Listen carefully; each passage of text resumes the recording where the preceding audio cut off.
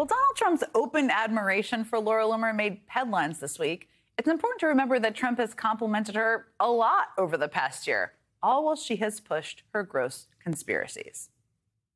This woman is amazing. Laura Loomer. Where is she? Where's Laura? She is amazing. Every damn day we see another story about illegal aliens going to the Ritz-Carlton, illegal aliens getting free flights, illegal aliens getting free clothes and free cell phones, and someone's going to snap. Someone's going to snap. It's going to happen. And you know what? I'm not going to care when it happens. A fantastic woman, a true patriot, Laura Loomer. Laura, thank you. Thank you.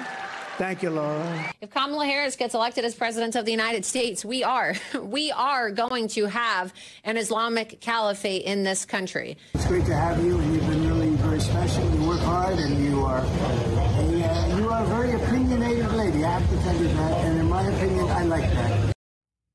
Joining me now is Sarah Matthews. She served as the deputy press secretary during the Trump administration. Okay, Sarah, none of us are surprised anymore by a lot of the things Trump does, but help us understand how somebody who is a conspiracy theorist, who's a 9/11 truther, who says all the things that we've been talking about in this show, goes from that, for a fringy person, to being on the plane to the debate and kind of in the unofficial inner circle of Donald Trump. Well, I think you are the company you keep, and this just goes to show what his character and judgment is if this is who he's choosing to surround himself with. I mean, Americans at home might not be familiar with Laura Loomer. She's not necessarily a mainstream name, but she is as fringe gets. And that is what is so scary, is that now she has the ear of the potential next president. And to think that he even brought her to a 9/11 memorial event last week, this is someone who just last year was saying that 9/11 was an inside job. And that's just one of the many conspiracy theories that she's pushed. She said a lot of other disgusting, vile things that I wouldn't even repeat on air, in particular about the Vice President, Kamala Harris. And to think then that this is who Donald Trump is keeping in his inner circle is really concerning. No question about it. What is appealing about her to him? Is it that she is complimenting him? Is it more than that? I think that she's willing to defend anything that he says or does. And he likes that. She's the ultimate sycophant. And so I think that he likes that she'll defend him. She's clearly angling for some sort of job in the administration, I would imagine. Maybe she wants to be White House press secretary. She's posted about that before. And that is what is most concerning to me, because I've talked about this threat of who will be with Donald Trump if he is elected president again, who will be staffing a second administration. I like to think that during the first administration, you had people of good character who wanted to staff him and would push back on him.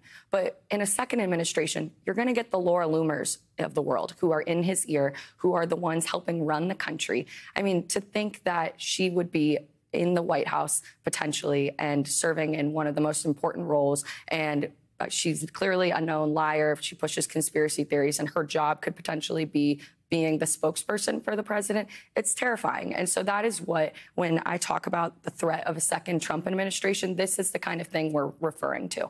And so it's not crazy to think that he's going to be surrounding himself with these crazy types of people who will be a bunch of yes men and women, say and do whatever he pleases. I mean, I just want to just stop on this for just a second, because you worked for him in the past. You've come out and spoken out against him. And you're saying, like, this is a person who I just introduced to people who didn't know her before. Some people may have known her before, who could end up having a very prominent role in a second Trump term. That's what we're looking at here. Exactly. That's what we're looking at, is that this is the type of person who could potentially have the ear of the leader of the free world, someone who traffics in conspiracy theories, says racist, awful, vile things. And it makes me nervous about what a potential staff for a second Trump term could look like, because when you think about the cabinet level, obviously there's the Senate confirmation process. There's a little bit there that he can't maybe put people in posts that are as extreme or crazy. But when you think about White House staff, for the most part, they wouldn't have control over that. So they're not confirmed, so he could pick whoever he wants. Exactly. He could hire folks like Laura Loomer, and there's plenty of other people on his campaign, too, that are not willing to push back on him. And so you're not going to get the people like the John Kellys and the Mark Espers in the first administration who were willing to tell Donald Trump no, or to tell him that, you know, he lost the election, for example, and push back on some of his worst instincts. In a second term, you're going to get these people who are encouraging it.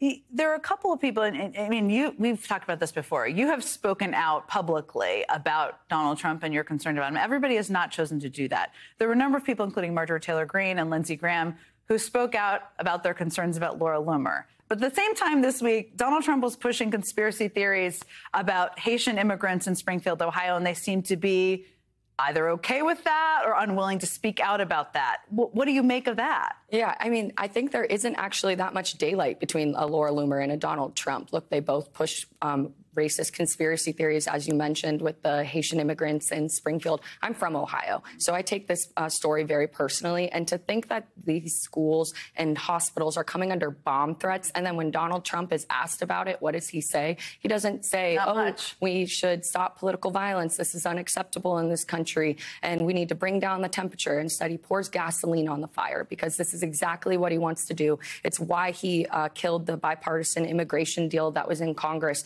because he wants to run on this issue and to rile up his supporters and to tap into people's fears and is willing to spread lies about this. I mean, J.D. Vance even said on air this morning on another network that they created a story to try to get the media to care about this. And so I don't know, though, if you're winning necessarily this election when you're out there saying things like they're eating the cats and dogs and you're hanging out with Laura Loomer and tweeting, I hate Taylor Swift. These are not the things that Americans care about. Americans want to talk about health care. They want to talk about jobs. They want to talk about being able to afford groceries and put food on their table and feed their families. And Donald Trump is not talking about these things. No question. Sarah Matthews, thank you so much, as always, for joining me. I really appreciate it. Coming up, beyond the obvious, Taylor Swift and Oprah Winfrey had one very big thing in common this week. They both used their platform to shine a light on a major issue. We're going to talk about that when we come right back.